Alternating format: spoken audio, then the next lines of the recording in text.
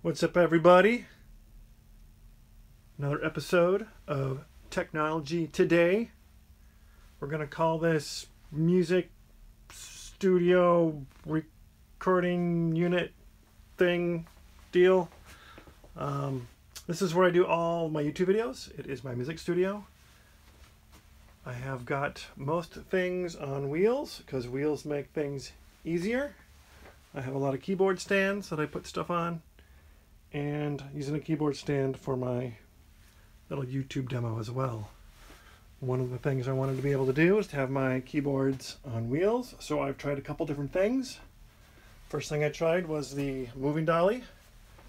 That worked probably the best out of everything, out of the two that I've tried. Not great though, because it does raise everything up by about 5 inches and just makes it just a little bit more unstable. The other thing I tried was these appliance moving caster things, and they more scrape the floor than actually roll. At least the ones I got. And they come off easy, as you can see. So the goal here would be to get all these keyboard stands on wheels. And I got to thinking, you know, I can print things on the 3D printer at work. Like camera tripod mount things, cable mount things, and other things for like GoPro mounts and stuff. So my thought is, what if I designed something to stick on the end of the tube of the keyboard stand to attach a caster wheel to? And I did make one attempt to that. It's going to look something like this. Obviously this one has broken because I crammed it on, but essentially that would go on, and I've got pictures that'll show of me putting on, and do it in a parametric way, so I can just change some variables in my design in Fusion 360 and adapt it for each size keyboard stand, leg, tube thing. So that is what this video is about. I'm Earl Cannonbear for Technology Today's music studio unit. Let's see if I can make it so. So here I am, setting up my variables. This is my first crack at the caster wheel adapter for the keyboard stand. Trying to make everything parametric, so I've got 1 or 2 dimensions that drive the whole drawing, and it didn't work. Yeah. Here we see me trying to model a screw, and then later I'll do a bolt. Here we go. And more variables, and it just goes to show that you really need to go into this with a plan in mind of how you're going to do this, what everything is going to be called, and how you're going to drive everything. Otherwise, you end up spending more time thinking about what you're going to do than you're actually going to spend time doing it. Here you can see my confusion on whether or not to drive it from the inside or outside diameter or the thickness of the pipe. And my mistake was using the thickness of the pipe and not the inside and outside diameters there. And trying to figure out what to drive the actual length of the cylinder thing. And yeah, I'm just basically showing you this so you know that you generally don't get this right the first time you try it. So it can be quite a bit of trial and error. So I am going to start completely from scratch with a new updated drawing and some new notes on how I want to do it. And hopefully I can get a parametric design. And I'll also put a link in the description below for a couple of videos that I found helpful on parametric design in Fusion 360. So be sure to check those out. And I'll let this go, and then at the end I've got a screen grab of a modified version where it's totally and completely wrong. So you can, you know, look at that and go, it didn't work at all. So yeah.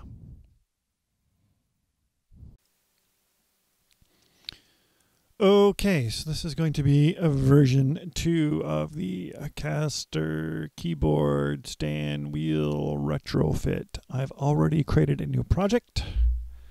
So that is good. I am going to close that. I am going to save this. I am going to call this keyboard stand wheels retrofit and make sure it goes into the correct location in my project, and I am going to hit save. First thing I'm going to do is set up some variables, and to do that I typically have my variables listed up here, but this is the first time I've used Fusion 360 on this computer, so I am going to add that to my menu. So I am going to go to the modify menu. I'm going to go down to the change parameters, and I am going to add that to my toolbar with this little guy here. Now I can click this and get at my parameters or variables. The first parameter I want to create is the pipe outer diameter, which is going to come in at 25 millimeters.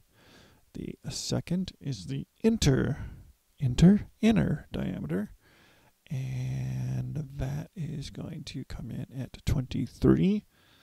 I've measured all these, and this is one of those things where I was using the actual thickness of the pipe. Instead, I'm using the inner and the outer diameter to determine the thickness of it. I don't know if that will work out better or not, but we're certainly going to find out. Next one is the pipe inside length. So how far into the pipe it's going to go. I'm going to start off at 25. And then we have the caster nut diameter. So if your caster has a nut on it, what is the diameter of that? And I'm just going to start at 10 and call that good. And then we have the height. I apologize for this flashing on you guys, but that's just the way it's going to be. I'm going to call that 5.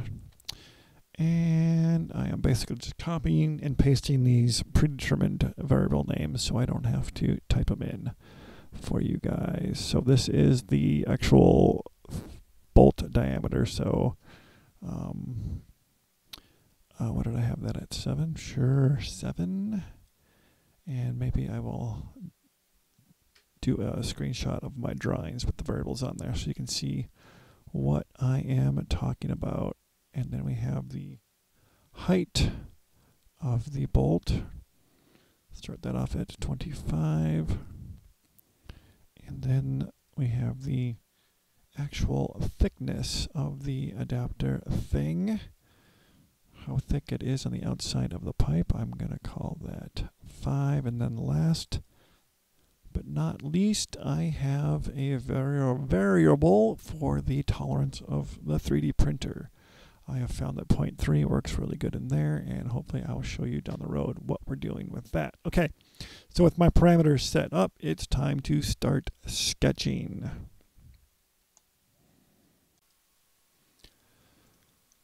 Okay, so let's see. The first thing I'm going to want to do is create a new component. It seems to be kind of best practice. I'm going to call this keyboard stand wheels retrofit version 1. Okay, next thing, that's kind of long. Next thing I'm going to want to do is create a sketch along the top plane. And I've added the circle diameter, center diameter circle up to my menu bar. You can do that, any of these tools, you can actually do that by clicking this little guy here, add to toolbar. Pro tip. So I need to create a circle. First circle is going to be on my origin there, and this is going to be pipe outer diameter plus adapter thickness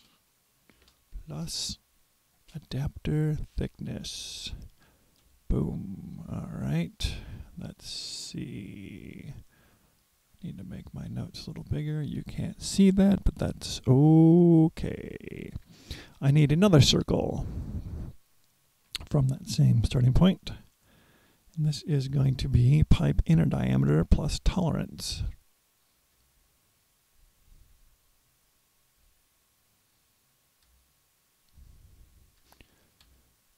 All right.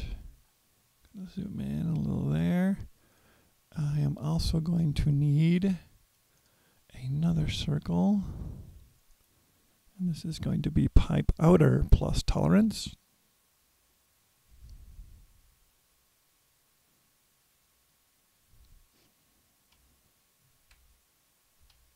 Okay, so I've got my, basically the bottom of my adapter here. So I've got the outside, I've got the part that we're going to cut out in here, and then I've got the center. So the next thing I need to do is, for later on down the road, I need to create a construction line down one of these origins, and I think we'll do whatever the green one is. So let's do line, and I'm going to turn this into a construction line. And this doesn't really matter, but I'm going to go from here to there and hit escape. So now I have my construction line. Excellent. So now I need to extrude all these circles. So I'm going to select them all, and I'm going to extrude. And I am going to do this by the pipe inside length plus the caster bolt diameter plus adapter thickness times 2.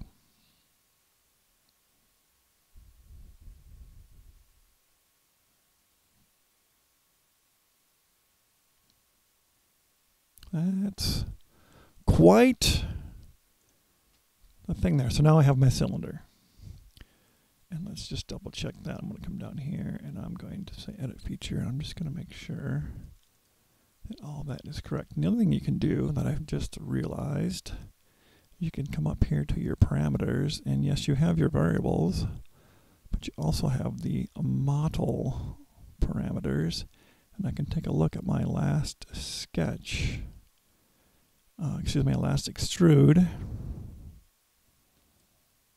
and I can actually look at the expression I used to make sure it's correct. So pipe inside length plus caster bolt diameter plus adapter thickness times 2. Okay, that looks right. Check that off my list. So now I need to show my sketch, and I need to cut out our inside guy where the pipe's actually going to fit through. So we're going to select that face and we're going to extrude, and this is going to be the pipe inside length.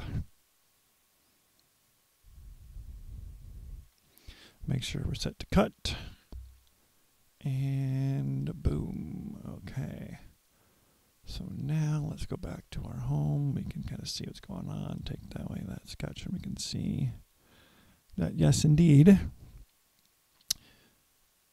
we have cut out the bottom. Now, I would like to see what is actually going on inside there. So I'm going to create a section analysis, and we can do that with the inspect section analysis, and I'm going to select, let's go home. And I'm going to select that guy and go to OK. So now I can see what's going on inside. All right. Okay, so we've done that. We've done that. Now, what we need to do is we need to get our hole for the bolt, which is going to go right through here. And this gets a little tricky, so let me turn off my section analysis, and I'm actually going to go to the front. Yes, okay, and I need to create a plane along a path. Actually, is there a better way to do this? I basically need to draw on here. So what if I hide that and I say create sketch and I select front? I think that's going to actually be easier. Yes. So I'm going to take this, I'm going to create a line, and I'm going to turn it into a construction line. I'm going to create it from our bottom of where our circles, where the circle started, I believe. And we're going to come up, pipe inside length, plus caster bolt diameter, divided by 2, plus adapter thickness. Does that work? It does work. Does that jive with where our body is? It does. So that's going to give me my height from the bottom of my cylinder up to where I want the bolt, the hole for the bolt to go. I believe is what I'm doing there.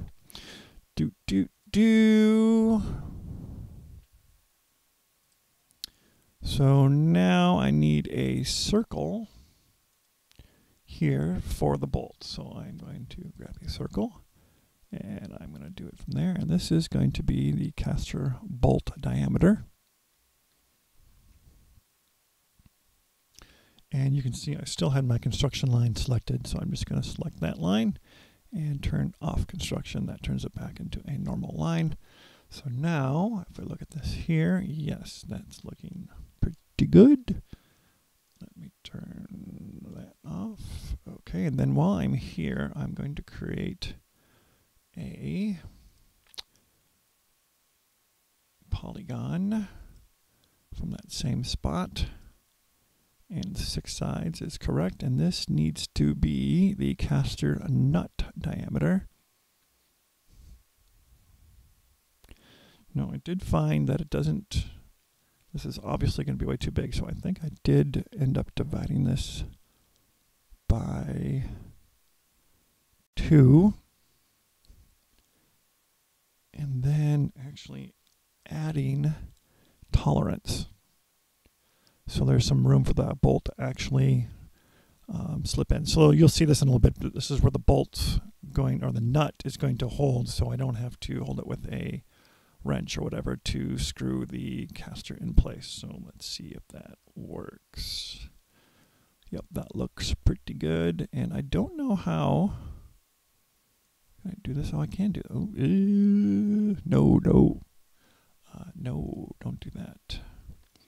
So it's still construction, so I don't want that construction. I would like to know how to get this aligned to that. And obviously, I don't know how to do that. And that's something maybe I'll figure out later and fix after the fact. But, so for now, what we need to do is take our circle and we need to extrude that or cut that to our old body. So I should be able to select my body here and see what's going on. Let's rotate around a little bit. Yep. And let's extrude. And this is going to be, I think I ended up doing 2 sides. And I think I just did all and all, which is kind of helpful. And we make sure we're set to cut, and we say, okay, so now we have our hole for the bolt. Sweet. Okay, so now we need to make our part for the bolt to slip into, so we don't have to hold a wrench to tighten the sucker up. Let's go back to our sketch. Let's turn off our body so we can see what's going on. And we're going to select that. And I don't think we need the inner part, but we'll grab it just in case. And I think I forgot a step. I think I need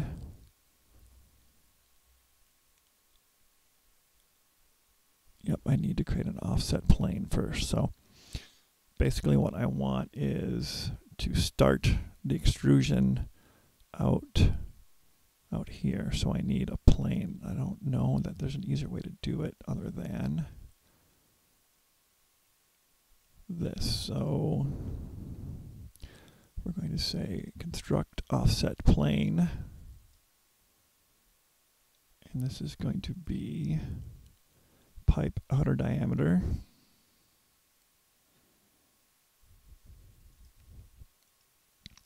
Divided by 2 plus adapter thickness divided by 2. And again, if you know of an easier way to do this, okay, so look, perfect. That puts a plane right there. So now I can hide this, select this guy, and then go to extrude. And we're going to say start from offset plane. And we're going to do yes.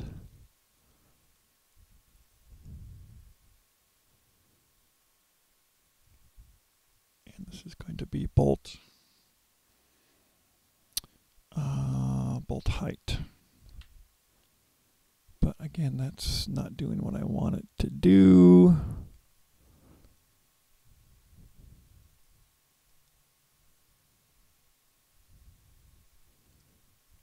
Why is that not doing what I want it to do? It's starting from there, not where I want it to start.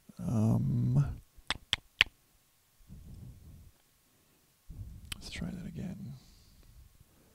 U and U.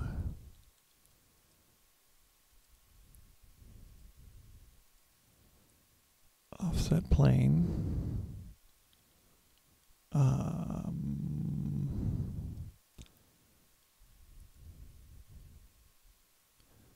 I am confused. No target. What did they say? No target body found. Yep. Okay, that makes sense because that's turned off.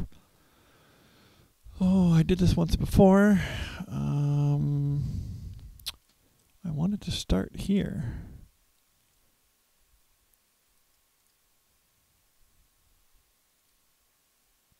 Is that what I did?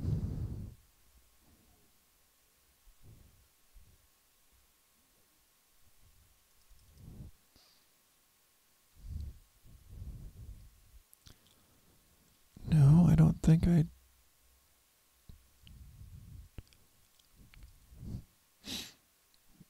Best laid... Whoa, that's not what I want. All right. Let's just cancel that. Let's try this one more time. U and U, extrude, start, offset plane. No, from object. You're my object. Direction, one side distance.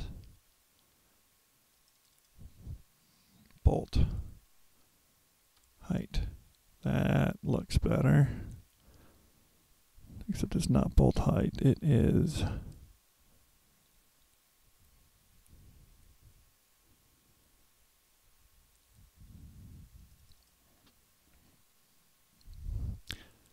not height. Okay, that's looking better.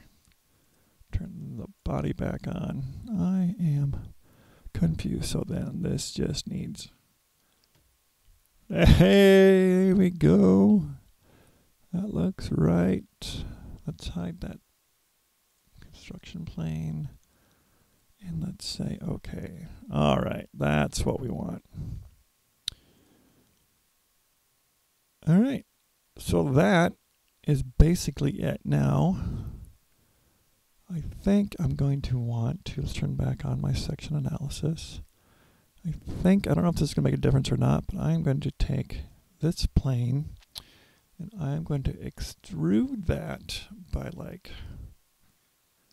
1.5, and I'm going to put a 45-degree angle on that. So let's do 1.5, not 1.8.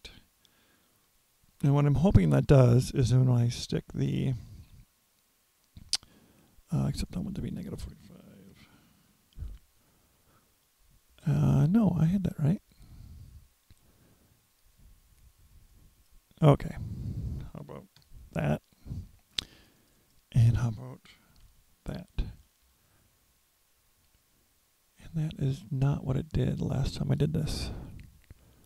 What am am I doing differently? So basically I just want the inside to pinch the pipe.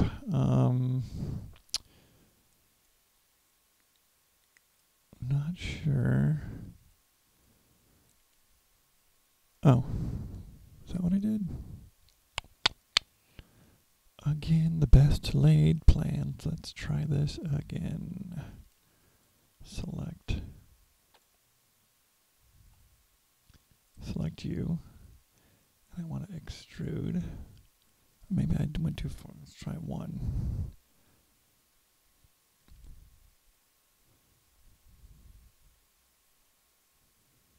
I'm lost.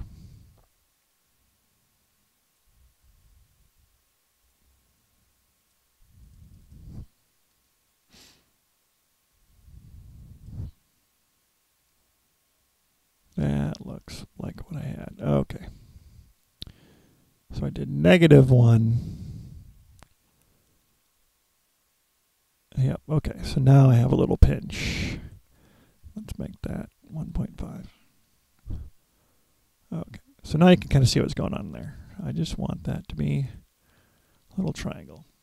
Again, I don't know if that's going to make a difference or not, but let's at least try. Turn off my section analysis. Okay, so now I think we can do a little bit of embellishing. I will now become the embellisher.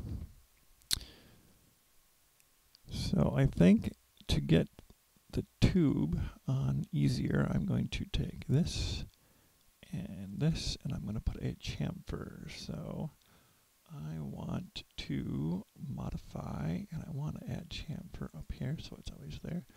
There we go. And I think we just want to do, I don't think there's any variables here that I want to use. Let's just do 2. Is that too much? Should we start at 2? Should we go to 1.5? Let's try 1.5. Okay, so now you can see we have a little bit of just easement there for the pipe to fit into. Excellent. And then I think I am going to want to add a fillet to the front and back of this. So let's say the front here. I'm going to select that. And the bottom, that. And we're going to say fillet. And I think this, I'm going to do adapter thickness divided by like 2.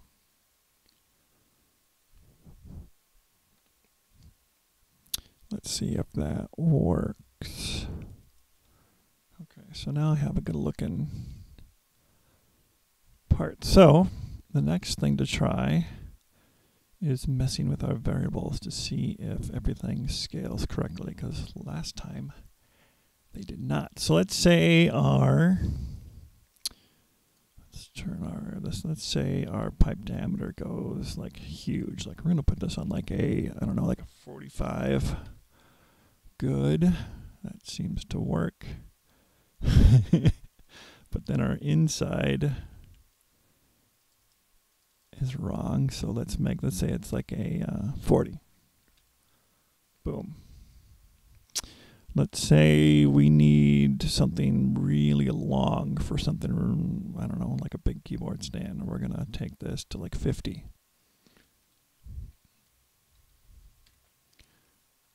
Does it scale with our, whoa. Look at that, it does. That might be a little close there. Something I may want to look at.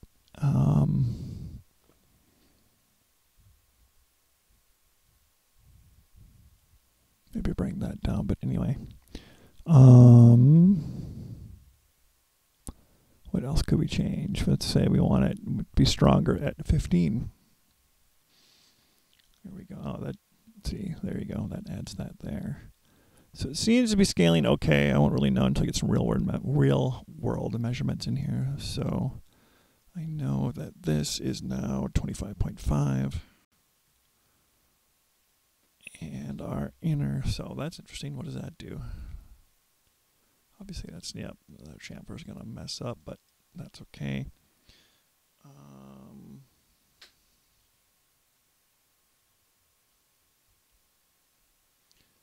And I think I had this at 23.3.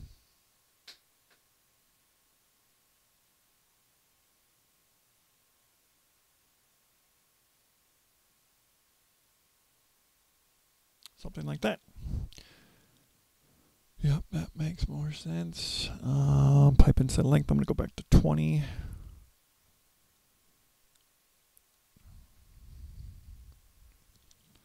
And our adapter thickness, I'm going to go back to, we're going to start with 5. Tolerance is fine. Bolt height is actually 22.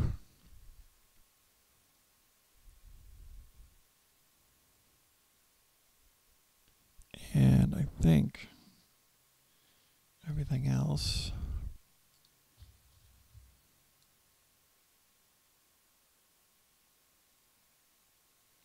the caster nut diameter is actually 12.7.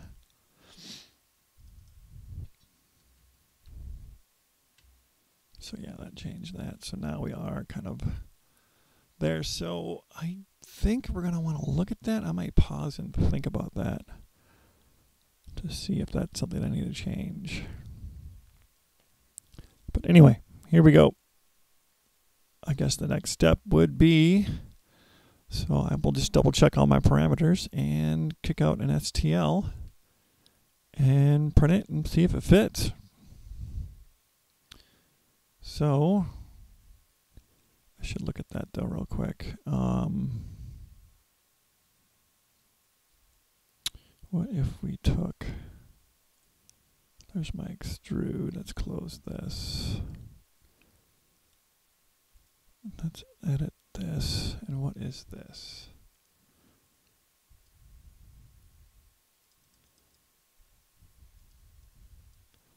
Yep. Yep.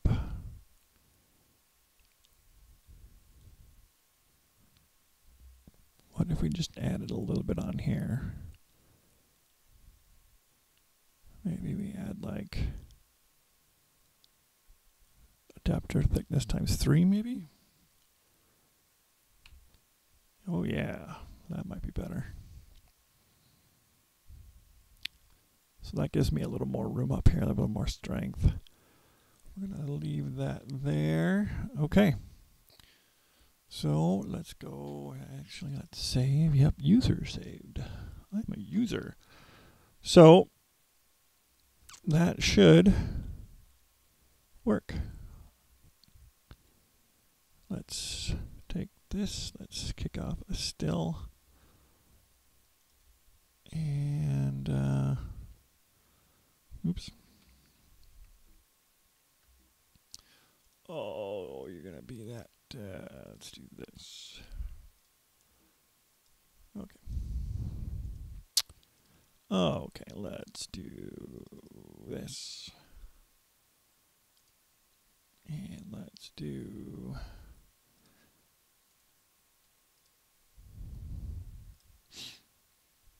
interesting.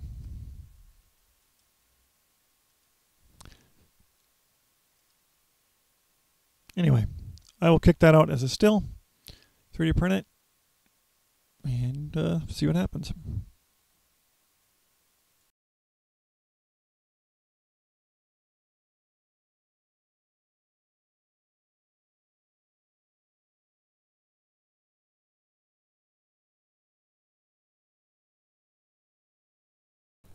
I have the latest iteration of the keyboard stand wheel adapter. Looks like this. See the spot for the nut, spot for the caster wheel, and where it slips onto the keyboard stand. The nut now fits in here. Very nice. like so. Then the caster goes through here, and it does screw in. It's pretty tight, but then it hits the bolt and stops.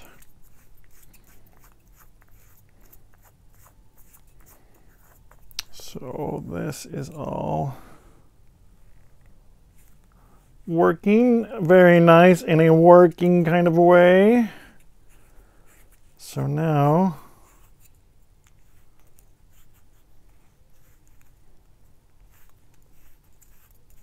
there we go.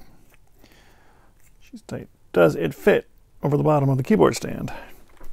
And I'm pretty sure, because I may have done this off camera,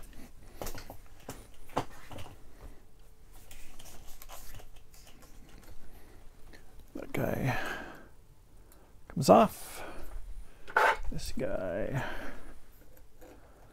goes on. So now the problem I have is this moves around fairly easy, so I may at some point, or I may have to, drill a small hole into this and put in a